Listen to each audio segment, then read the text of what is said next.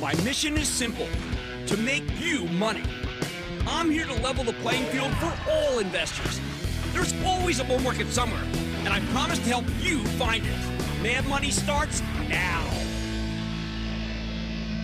Hey, I'm Cramer. Welcome to Mad Money. Welcome to Cramerica.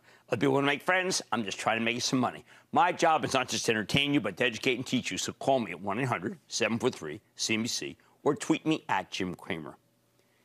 It's nail-biting time, even if you don't bite your nails. Right now, we're figuring out if the recent collapse in commodity prices is because the Fed's wrenched all of the speculative excess out of the system, good, or because the world's economy is slowing so rapidly that we're headed for a terrible recession, bad. And that's the number one question on Daily Today, where the Dow dipped 62 points, S&P declined 0.30%, NASDAQ lost 0.72%. Now, I wish I could tell you the answer, but I don't think it's available yet. This morning, I had a discussion with Ken Langone, the brilliant businessman turned philanthropist. He was adamant that a bad recession will prove to be the culprit for commodities. And hey, he's got a point. The metals and plastics and wood complex are all down badly. Sure signs that industry is slowing worldwide. How inevitable is that recession in your view? Are we in a recession right now? Never say never. I think we are in a recession right now. I think intellectually and mentally we're in a recession right now. Wow. It rang with me all day. That's all I thought about. Is it true? Well, I don't know. I puzzled over it for hours. Why don't we approach this empirically before we conclude that we're unavoidably headed for a deep recession? Remember, the ideal outcome here is to get enough of a slowdown that the Fed can take up rates gradually without throwing a ton of people out of work. Every day we get clues. We just need to know how to interpret them. Today we learned, for instance, that pending home sales edged up 0.7% in May versus April. Oh, boy, that's a too hot statistic. That means the Fed will have to tighten more aggressively. That is a Langone number. But then you look underneath the headline and you see the truth. The Northeast accelerated 15.4% month over month, smoking hot, bad.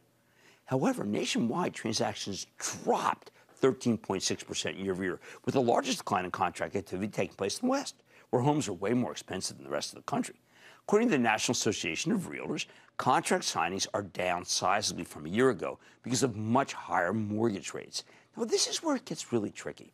The chief economist for the National Association of Realtors, Lawrence Yun, clearly seems alarmed by the signings number. He says, and I quote, trying to balance the housing market by choking off demand via higher mortgage rates is damaging to consumers and the economy. The better way to balance the market is through increased supply. Of course he's right. But the Fed can't build more houses. The home builders are trying the best they can to build as much as they can. See, I see comments like this, and it makes me think we could be looking at a rapid breakdown in sales. That's good news for the stock market, as long as it's not too rapid. My wife sells real estate for a living. She taught me that the prelude to a sudden plunge in housing prices is a dramatic drying up of contracts. That decline is what J. Powell wants to see. He'll keep bringing that pain until it happens. He needs housing prices lower. They're up 20% over 2 years. When you put together the declining value of real estate, though, with the declining value of your 401k, well, you're going to have a weaker consumer, maybe a much weaker consumer, maybe too weak consumer. How about the enterprise? Today, we got durable goods orders, and they were up ever so slightly, $1.9 billion, or 0.7%, to $267.2 billion. In a vacuum, you might think that's excellent. But we're in a good news is bad news situation where strong numbers mean the Fed needs to tighten a lot more aggressively. How about commodities? All right, now, here's we got to break them down one by one. Some great news here. Soy, sugar, corn, cattle, all down. Cotton's on pace for its worst month since 1995. Wheat's having its worst month since 2015. Copper worse since 2011. That's all fantastic from an inflation perspective. We'd be worried that Russia's invasion of Ukraine would cause worldwide food shortages, even famines. And it is in some places because so many calories have been taken offline. But now it's looking a little less likely. These commodity collapses are exactly what you want to see, and they're not from the Fed. However, crude oil, which had spent most of June going lower, finally snapped back today, up more than 2%. Natural gas jumped nearly 3%, so there goes the neighborhood. When energy's running like that, it's hard to believe we can have a soft landing, isn't it? Because high gas prices put a ton of pressure on the Fed to tighten. We go back and forth and back and forth. The drug stocks rally because of a belief that Powell will throw us into a recession. The tech stocks fall because we're beginning to get layoffs. UiPath, one of the fastest growing tech darling automating repetitive motions, laid off 5% of its global workforce today. That would be inconceivable as recently as 6 months ago. Powerboats, according to Baird, down 18% year over year in May. And then we got this cautionary article on CNBC.com about the coming Wall Street layoffs as the capital markets business is falling apart. Something you can see from the total drop in IPOs. The math is ominous, the article says. Headcount at JP Morgan's investment bank, Goldman Sachs, Morgan Stanley jumped by 13%, 70%, and 26%, respectively. You can only imagine how little some of these people have to do. Goldman Sachs has told me over and over again it can cut its table of employment swiftly and still make excellent money. I sense that maybe they have to do that. Another blow to the high-end real estate market. But then again, after the close tonight, Morgan Stanley just announced a $20 billion buyback and an 11% boost in the dividend. So how bad can things be there? And Goldman just took its quarterly dividend up from $2 to $2.50 and change. Maybe things are great. Oh, and then there was a savage report today by Goldman Sachs saying that Coinbase will have to lay off many more people than it already has. They cut the price target for the thing from 70 to 45, citing Coinbase's voracious cash burn. You can extrapolate from there to the whole crypto complex. More on them later.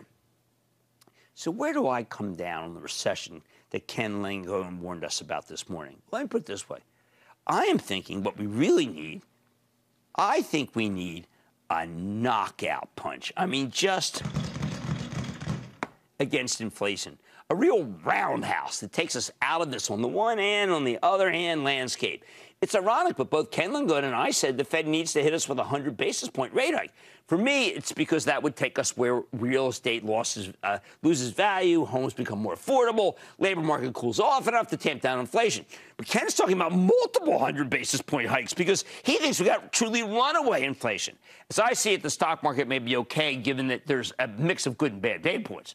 Given that stocks had such a big move last Friday, it felt like kind of like a consolidation day where we digest those gains. I didn't mind it.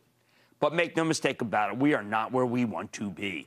The fact that grains can fall despite the Russia-Ukraine war is very strong. The fact that oil and gas are up is maddening. The bottom line, the news is precarious. It could go either way. But maybe that's what we need to see if we're going to have a soft landing, not a horrific crash landing. If all the data were strong, we'd be set up for a series of aggressive rate hikes that would wreck the economy. If all the data were weak, then it's already too late. This stuff is difficult to parse, isn't it? But it must be done, or else you're blind to what's happening out there. As I like to say at our 10:20 morning meeting for Invested Club members, you need to calculate the mosaic if you're going to invest on a 6 to 9 month basis, which is what I like to do for my charitable trust. All I can say is, for a rate hike cycle, it's so far so good. Nancy in Texas. Nancy. Yes. Hi, Jim. I want to thank you, first of all, for being such a great successor to Louis Rukeyser, because he cared about the average investor like you do, and you're great as well. You're very kind. Thank you. You're really kind to say that. I appreciate it. He was a great guy. My question is about Caterpillar. Okay. I have a great profit in it, but it has come off its high, of course, and I'm wondering if I should pare back my position or just sit tight. I want you to buy more. I think Jim Umpleby's the man. I think they're going to be, if you take a 3 to 5 year approach to this stock, wow, is it going to be great? And that's the way you got to look at it. Don't forget 2.5% yield and a really smart CEO. Now I want to go to Todd in Texas, please. Todd. Jimmy Chill. The chill man is here. Oh, man, you made my day. What's your take on Global Foundries? Well, look, I mean, right now the Global Foundry business is good. It typically is not a good business long term.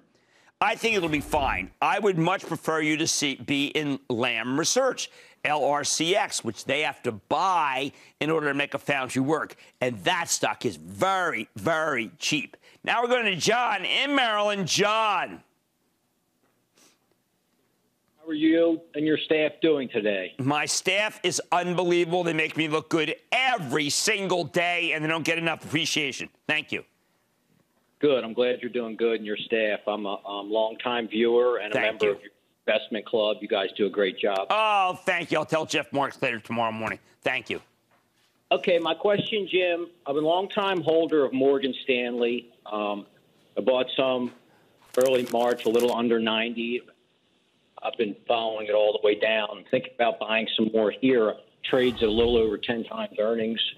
Looks like it's positioned well. What are your thoughts? I couldn't agree more. We got a big position, as you know, for the Charitable Trust. We keep buying it down like you. Why? Well, tonight they announced a gigantic dividend boost, 11%. More importantly, they have a $20 billion buyback now. So they're buying everything they can. That's why I like Morgan Stanley and James Gorman. They are doing terrifically. And it is such an inexpensive stock. It's kind of ridiculous. How can that thing be at 9 times earnings? Wow, that's just wrong. All right, for a rate hike cycle, I don't know. So far, so good. On Mad Money tonight, Global Wafers, a silicon wafer company that supplies companies like Intel, announced a multi-billion-dollar factory today in Texas. I'm talking to Commerce Secretary Gina Raimondo to get a read on what the government is doing to help ease the chip crunch, and believe me, she helped get that plan here. Then FedEx has surprised Wall Street after earnings. So what was behind that strength? More importantly, could it continue? Breaking down the numbers. And is Belden, the network solutions company, a classic example of a broken stock? I don't know, man. I think this is a stock of a company that makes things, does stuff, gives you money, all the things we love. I'm finding out more about it with the CEO. So stay with Cramer.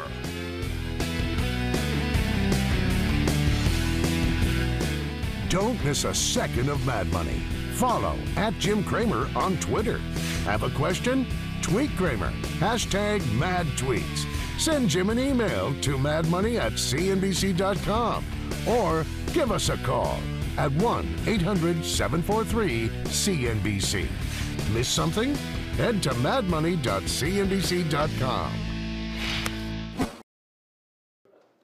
Shepard Smith here. Thanks for watching CNBC on YouTube.